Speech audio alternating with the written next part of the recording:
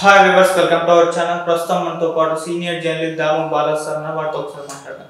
నమస్కారం. నమస్తే సో తెలంగాణలో కాంగ్రెస్ ప్రభుత్వం ఏర్పడిన తర్వాత సోషల్ మీడియాలో ఒకసారి చూసుకుంటే అందరూ కూడా కేటీఆర్ గారి పైన ఫోకస్ చేశారు. సో ఇతన్ని మించిన ఐటీ మినిస్టర్ మళ్ళీ మన తెలంగాణ దొరకరు, ఇప్పుడు ఎవరు అవుతారు అని చెప్పేసి.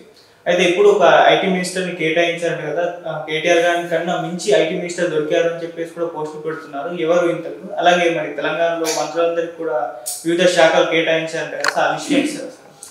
యాక్చువల్గా మొన్న 11 మంది మినిస్టర్లు ప్రమాణ స్వీకారం చేశారు. బట్ వాళ్ళకి శాఖలకి వచ్చేసినట్టుగా కూడా అప్పుడు పుకారు వచ్చింది. బట్ అవి నిజం కాదని చెప్పారు. నిన్న హుటాహుటిన రేవంత్ రెడ్డి ఢిల్లీకి వెళ్ళారు. అక్కడ రాహుల్ గాంధీతో, ఖర్గేతో వీళ్ళతో డిస్కస్ చేసినాక ఫైనలైజ్ అయినాయి శాఖలు. ఎందుకంటే ఇప్పుడు ఎక్కువ మంది సీనియర్స్ ఉన్నారు కాబట్టి వీళ్ళు శాఖలకి కొంతమంది నాకు ఈ హోమ్ కావాలి, లేకపోతే ఫైనాన్స్ కావాలి, ఇలాగా డిమాండ్స్ ఉన్నాయి కాబట్టి రేవంత్ రెడ్డి నిర్ణయం తీసుకుంటే మళ్ళీ స్పర్ధలు వచ్చే అవకాశం ఉందని చెప్పి అక్కడికి రమ్మన్నట్టుగా తెలుస్తుంది ఢిల్లీకి. అక్కడ అనుకోండి వీళ్ళందరూ సైలెంట్గా ఉంటారు. రేవంత్ రెడ్డి కూడా అదే కోరుకున్నాడు. సో వాళ్ళే ఇస్తే మనకి ఇబ్బంది ఉండదు కదా అనేది. సో ఎందుకంటే ఇక్కడ చాలా సీనియర్స్ రాజకీయాల్లో కానీ ఇటు పార్టీలో కానీ రేవంత్ రెడ్డి కంటే కూడా సీనియర్స్ ఉన్నారు. సో ఇప్పుడు అక్కడ అలాట్ చేసినట్టుగా తెలుస్తుంది. బట్టి విక్రమార్క ఈయనకి ఆర్థిక, ఎనర్జీ, ఇంధన శాఖ, ఈ 2 శాఖలు ఆయనకి ఇచ్చినట్టుగా చెప్తున్నారు. తుమ్మల నాగేశ్వరరావు ఆయనకి అగ్రికల్చర్ అండ్ చేనేత శాఖ, వ్యవసాయం, చేనేత. ఉత్తమ్ కుమార్ రెడ్డి పౌర సరఫరాలు, నీటిపారుదల. రాజనరసింహ వైద్య ఆరోగ్య శాఖ. కోమటిరెడ్డి వెంకటరెడ్డి, రాజనరసింహ అంటే Damodar Rajanarasimha. Komatireddy Venkatareddy R&B, roads and buildings. Ponguleti ఆయనకు వచ్చి రెవెన్యూ, గృహ నిర్మాణం. దుద్దిల్ల శ్రీధర్ బాబు IT, అసెంబ్లీ వ్యవహారాలు. పొన్నం ప్రభాకర్ రవాణా, బీసీ సంక్షేమం. కొండా సురేఖ అటవీ శాఖ, దేవాదాయ శాఖ. సీతక్క మామూలుగా సీతక్కకి హోమ్ అని లేకపోతే గిరిజన సంక్షేమం ఏవో చెప్పారు, కానీ మహిళా సంక్షేమం, పంచాయతీరాజ్ ఇచ్చారు ఆమెకి. జూపల్లి కృష్ణారావు ఎక్సైజ్ శాఖ. ఇది మినిస్టర్లకి ఇప్పుడు వచ్చిన శాఖలు. ఇందులో మనం చెప్పుకోవాల్సింది ఏంటంటే IT శాఖ. మామూలుగా అయితే మొన్నటి నుంచి చాలా చర్చ నడుస్తుంది IT శాఖ ఎవరికి ఇస్తారు. ఎందుకంటే కేటీఆర్ IT శాఖలో చాలా పేరు ప్రఖ్యాతులు వచ్చింది. ముఖ్యంగా హైదరాబాద్లో ఐటీకి సంబంధించిన అనేక పరిశ్రమలు తీసుకోవడం రావడం, ప్రోయాక్టివ్గా ఆయన పనిచేశారు. సో ఈ శాఖని కేటీఆర్ తప్ప ఇంకెవరు నిర్వహించలేరేమో అన్నంతగా పేరు వచ్చింది. నిజానికి మనకంటే కూడా టాప్లో బెంగళూరు ఉంది ఇప్పటికి కూడా సిటీలో చూసుకున్నప్పుడు. బట్ ఇక్కడ ఎక్కువ పబ్లిసిటీ వచ్చింది కేటీఆర్కి. అంటే ఆయన ప్రోయాక్టివ్గా ఉండడం కానీ, ఇక్కడికి అనేక కంపెనీలు వచ్చినప్పుడు వాటి గురించి చర్చలు రావడం కానీ, నిరంతరం ఆయన ప్రజలతో ఉండడం, సోషల్ మీడియాలతో యూత్తో ఉండడం, దానివల్ల కేటీఆర్కి విపరీతంగా పేరు వచ్చింది. సో కేటీఆర్ని రిప్లేస్ చేసే IT మినిస్టర్ ఎవరు అన్నప్పుడు ఫస్ట్లో ఈయన పేరే వచ్చింది. దుద్దిల్ల శ్రీధర్ బాబు ఒకటి. రెండోది మదన్ మోహన్ అని ఇంకొక అతని పేరు కూడా వచ్చింది. అతను first time MLA Madan Mohan. అతను యాక్చువల్గా ఎంపీగా కంటెక్ట్ చేసి నామినల్గా 3000 ఓట్ల మెజారిటీతో ఓడిపోయాడు. సో ఇప్పుడు అతను గెలిచాడు ఎమ్మెల్యేగా. అతని బ్యాక్గ్రౌండ్ ఏంటంటే దాదాపు 18 కంట్రీస్లో అతను IT బిజినెస్లు చేస్తున్నాడు. అంటే వరల్డ్ వైడ్గా అతనికి IT మీద విపరీతమైన పట్టుంది. గత 15 ఇయర్స్ నుంచి IT ఇండస్ట్రీలో ఉన్నాడు అతను. అంటే వివిధ పదవుల్లో చేశాడు. నిజానికి ఇప్పుడున్న వాళ్ళల్లో ఎమ్మెల్యేల్లో కానీ లేకపోతే రాజకీయ నాయకుల్లో కానీ అతనికి ఉన్నంత అనుభవం IT మీద ఇంకెవరికి లేదు. అందుకనే అతనికి ఇస్తారు అనేది అనుకున్నారు. అతను కూడా టీవీ ఛానల్తో ఇంటర్వ్యూలు ఇస్తే తెలంగాణలో నాకంటే ఎక్స్పర్టైజ్ ఉన్నవాళ్ళు ఎవరు లేరు, కేటీఆర్ ఆయన ఓన్లీ సేల్స్లో మాత్రమే ITలో చేశాడు, నేను సేల్స్లో చేశాను, ప్రొడక్షన్లో చేశాను, డిస్ట్రిబ్యూషన్లో చేశాను, నాకు విపరీతమైన అనుభవం ఉంది అనేది ఆయన చెప్పారు. రెండోది ప్రపంచవ్యాప్తంగా ప్రజెంట్ IT సెక్టర్ మీద నాకు పట్టుంది అనేది కూడా ఆయన చెప్పారు. బట్ సీనియారిటీ రీత్యా శ్రీధర్ బాబుకి ఇచ్చినట్టుగా తెలుస్తుంది. ఎందుకంటే దుద్దుల్ల శ్రీధర్ బాబు వాళ్ళ నాన్న శ్రీపాదరావు, ఆయన ఒకప్పుడు అసెంబ్లీ స్పీకర్గా పనిచేశాడు, యునైటెడ్ దీంట్లో మినిస్టర్గా పనిచేశాడు.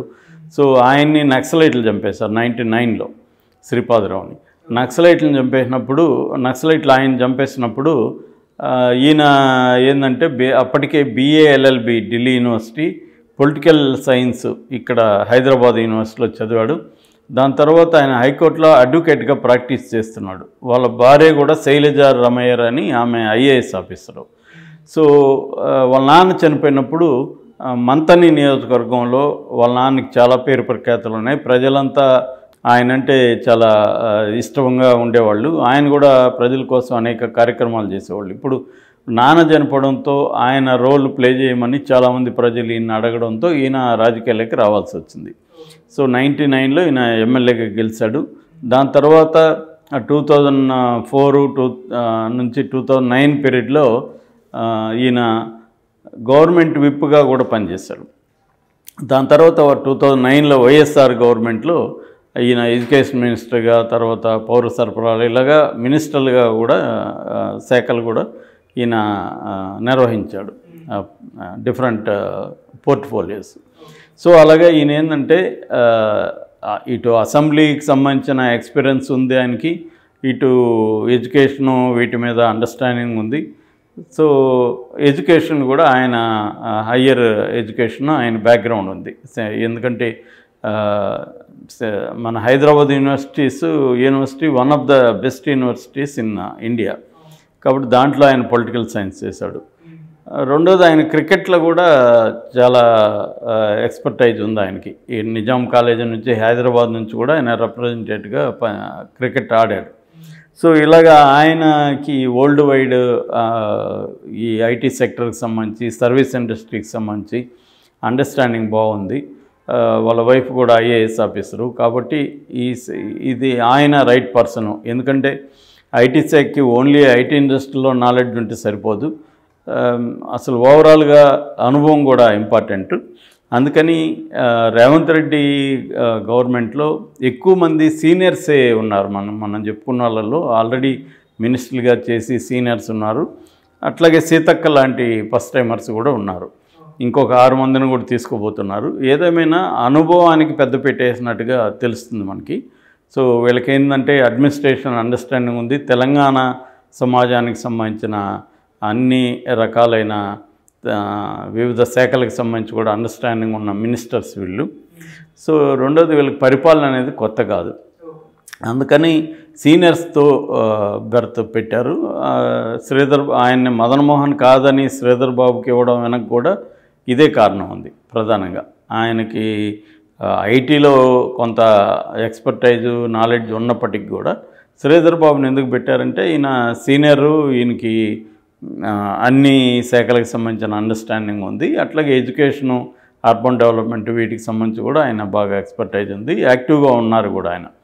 సో రెండోది ఆయన ప్రజలకి దగ్గరగా ఉంటారు. మంతన్లో కూడా 5 సార్లు ఆయన గెలిచారు రెగ్యులర్గా. అంటే కాంగ్రెస్ యాంటీ వేవ్ వీచినప్పుడు కూడా ఆయన గెలుస్తూ వచ్చారు. సో అందుకని ఆయనకి ఇచ్చారు. ఇప్పుడు మరి ఆయన దీన్ని ఎలా డెవలప్ చేయబోతున్నాడు ఏంటి అనేది మనం చూడాలి.